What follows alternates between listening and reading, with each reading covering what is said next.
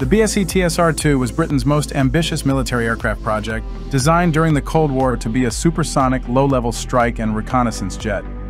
With terrain following radar, advanced avionics, and Mach 2 speed, it was years ahead of its time.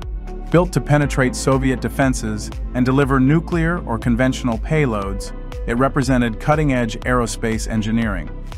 Developed by the British Aircraft Corporation, the TSR-2 was born from a post-war ambition to maintain Britain's status as a technological leader.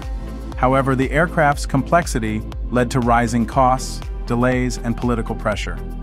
Rivalries within the military, public misunderstanding, and U.S. pressure to adopt the F-111 all fueled opposition. In 1965, the project was abruptly cancelled by the Labour government.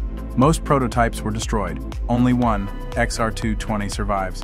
The cancellation marked a shift from domestic innovation to dependence on American defense technology. Though it never saw service, the TSR-2 remains a symbol of lost potential and political interference. It's remembered not as a failure, but as a vision of what British aerospace could have achieved, ambition, grounded by politics.